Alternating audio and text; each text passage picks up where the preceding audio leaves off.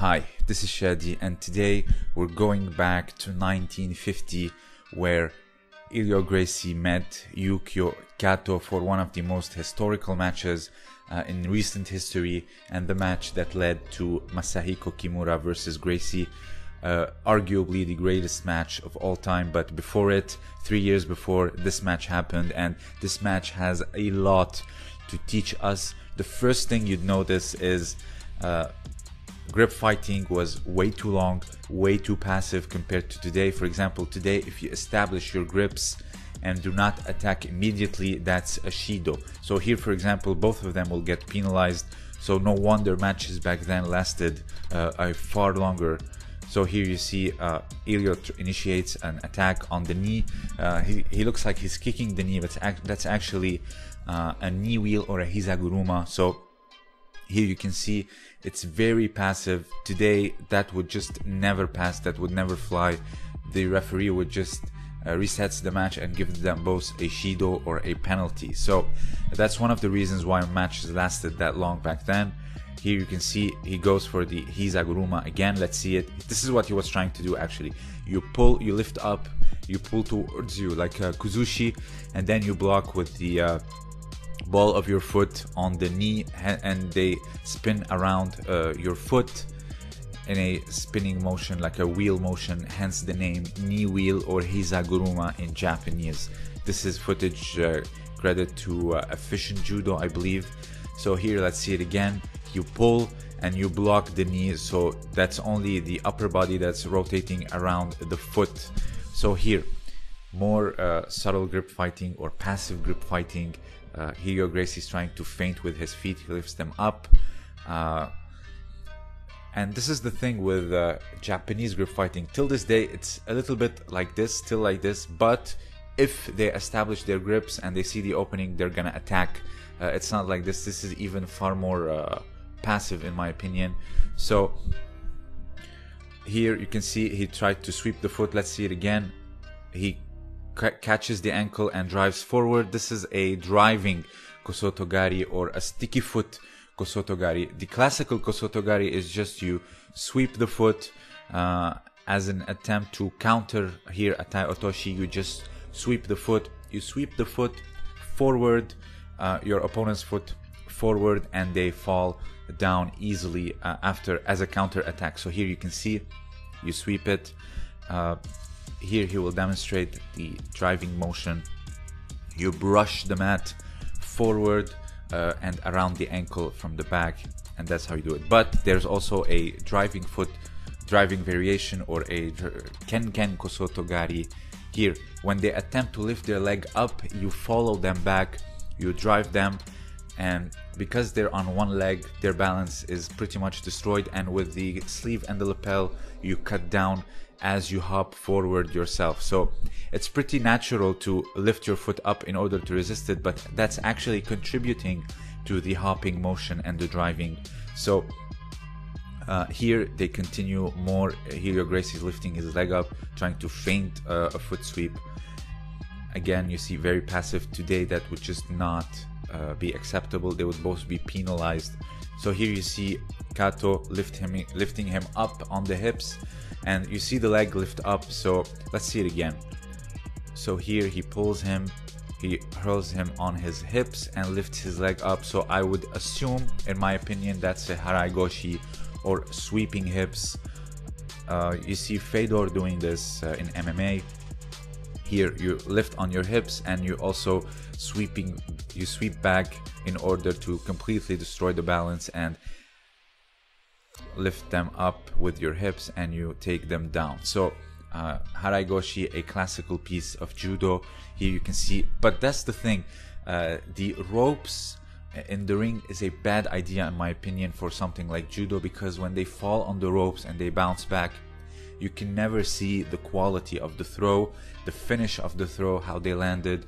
Were they flat on their back? Were they on their side? You don't see the quality of the throw in case there's ropes. So the place where they did it, in my opinion, it's a bad idea. They need an open space, like either a wrestling ring like the circle or a judo mat. So here very passive again, but he, bam, when he sees his opening, he attacks with Osotogari, but Helio is too tall, he moves to the side. Classical Osotogari. Kato is just way shorter, so Helio, all he had to do was move to the side a bit and just readjust his weight and avoid the throw altogether, even though he clipped his leg. So again, another classical piece of judo, the Osotogari. But again, the ropes may have helped Helio here to defend the throw, but I don't know if there was ropes, he could have probably taken him down. So again, another classical piece. So here, the beginning of the end, more passive grip fighting, waiting each other, moving a little bit around. So here, he lets go of the sleeve and goes for a shoulder throw or an arm throw or an ippon seoinage, as you're gonna see here. Still waiting, very passive. If you have your grips, you cannot stall that long in today's era. Hence why matches lasted that long back in the day. He lets go of the sleeve and takes him down with ippon seoinage. Let's see it again. He passes his hand, he lifts him up and completely takes him down. And here, this is, you have two versions of seoinage. Either the arm that's grabbing the sleeve, you pass the other one around and take them down, or the one that's grabbing the lapel, you shoot your other arm under it and lift them up for seoinage. So here you saw, for example, Helio is far taller than Kato, so it was very easy for Kato to just load him on his back and do seoinage. And also Helio was creating the distance, they were far from each other, the arms were extended, so it was perfect for Kato to take him down for ippon seoinage and harai goshi. So here you can see under the lapel. So this is what Kato did. He passed his arm under the arm that's grabbing the lapel and not the sleeve. You have two versions, either under the arm that's grabbing the sleeve or the lapel.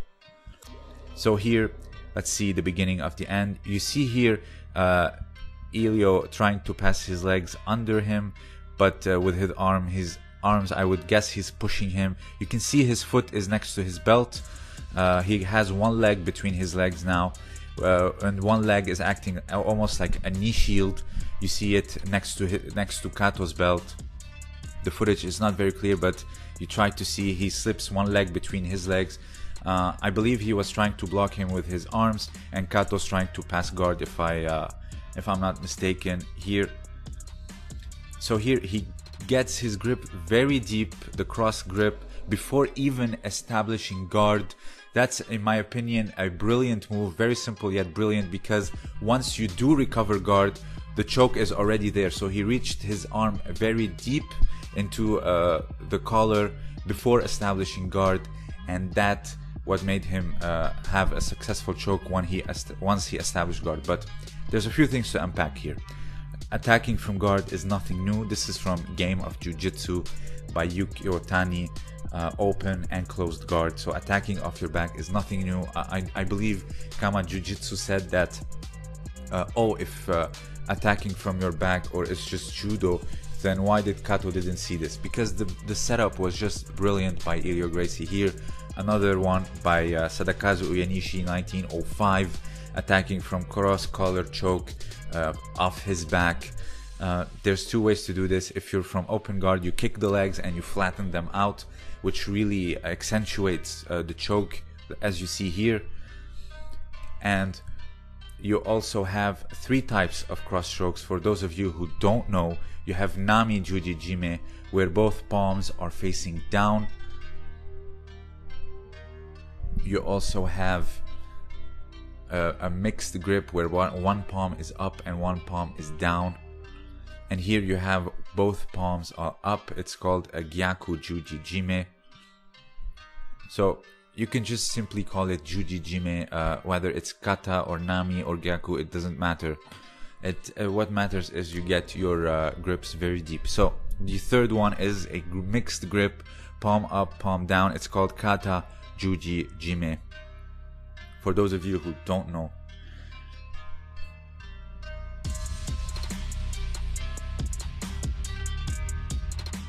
and here where you can do it off your back, not just from mount. So it's nothing new, but what Helio did, in my opinion, was genius. He slowly recovered guard with his he establishes a knee shield almost, and pushes with his arms, and also trying to bring one leg in, and then goes deep for a cross collar grip before establishing guard. So once he does establish guard, he can be able to perform or execute the choke very easily. It's a simple yet brilliant setup. So this match has taught us a few things. The first one being the stand-up in judo, in my opinion, has evolved tremendously. Today's age, there's no grip fighting that looks like this. This is, if you see two people doing this today, they're like yellow belt or orange belt or even white belts. Today's age, the grip fighting is far more explosive, it's far more dynamic. You get penalized if you're just a little bit passive, and that, in my opinion, has allowed the sport to really evolve. And the second thing that we learned is that the basics will always take you a very long way. Sadakazu Uyanishi's book and Yukio Tani's book, all these throws that we saw, they exist there, attacking off your back with the cross choke. Another classical piece of judo and Japanese Jiu-jitsu. The books that I've shown, one is from 1905 and one is from 1906, but just to show how the basics can really take you a long way if you know how to establish them and set them up correctly. This match, in my opinion, is very important and very iconic. It has a lot to teach us. That's why we need far more historical footage like this. So whoever owns the Helio versus Kimura video, please release it in its entirety. We know the result, we know what attacks they tried to do, but I believe there's a lot more subtleties to teach us. We need this footage for our sport, for our history, and to evolve the sport in general and see where we are at, or if there's something that we can still learn from people like Kimura or Helio Gracie. In my opinion, I urge anyone to release this footage because it's very important for our history and just for us in general. So if you have anything else to add, let me know down below. This was Shadi, and thank you for listening.